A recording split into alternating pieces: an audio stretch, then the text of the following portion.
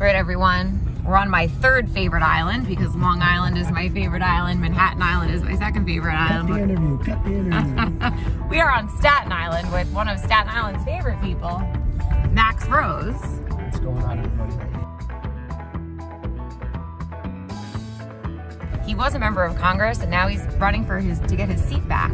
More importantly than that, we're headed to pick up my son, Miles, from daycare, which, by the way, we do not call it daycare at home, we call it school.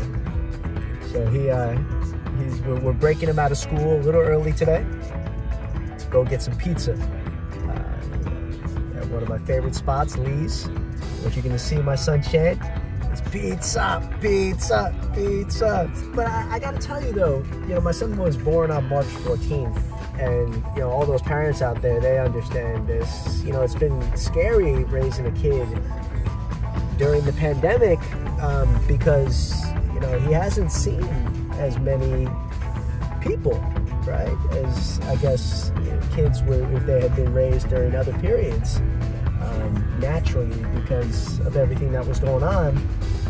So you start to get scared at times. You're like, oh my God, does my kid not know how to play with other kids or this or that? And the thing is, young kids, when they're 0, 1, this or that, they are just learning how to associate with other kids. They're just learning how to play. They do this thing called co-playing. I'm learning all these terms. I swear I'm not becoming one of those parents who reads parenting books all the time, but I have learned that term co-playing. So what do you miss most about being in Congress?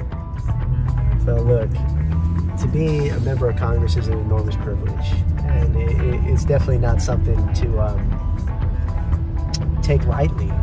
You have an opportunity to truly impact people's lives in a really positive way, hopefully be a uniter rather than a divider, and to stand up for what you think is right.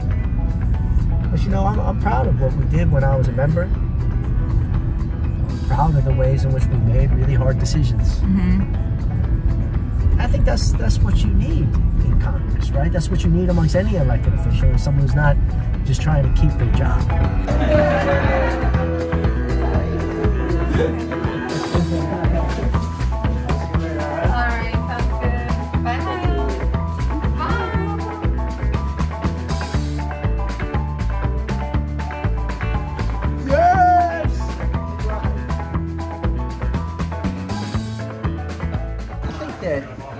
Particularly when I came back from combat, it takes a long time to decompress. It takes a long time. I'm probably still trying to adjust and consider that. Pizza! Like the notion of trying to remember that it's not a matter of life and death. It's hard when for a little while it is a matter of life and death. So then everything becomes really, really serious. And I think a lot of folks who have come back from combat have to think about those things and deal with those things. I certainly have. You seem very calm. What do you do to calm down? How do you meditate? How do you? I do a lot of yoga. Yeah. Not as much as I'd like to, but I try to. I'll have a scotch. I tend to do that too. I hang out with this guy, make sure I spend time with my wife and just try to keep things in perspective. That's what we all struggle with, particularly with the pandemic and with how crazy this world is right now. It's difficult for all of us collectively to say, slow things down, take a deep breath, just remind yourself that you're blessed.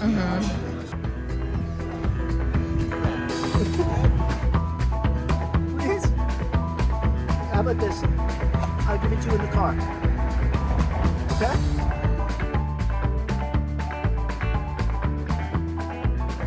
You are the first person in your family to have served in the military. What made you make that decision? Well, I say since World War II. Both my grandfathers took part in World War II. But since then, definitely I'm the first. Look, I believe in public service, and that was the type of public service that I chose. I'm still in the Guard. I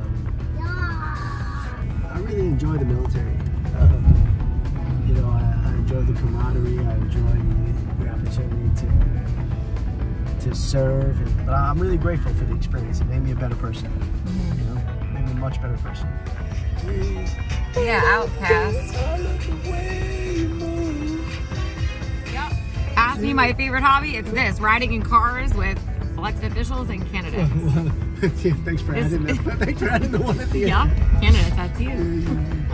These are candidates, man. Current and former elected officials. How's that?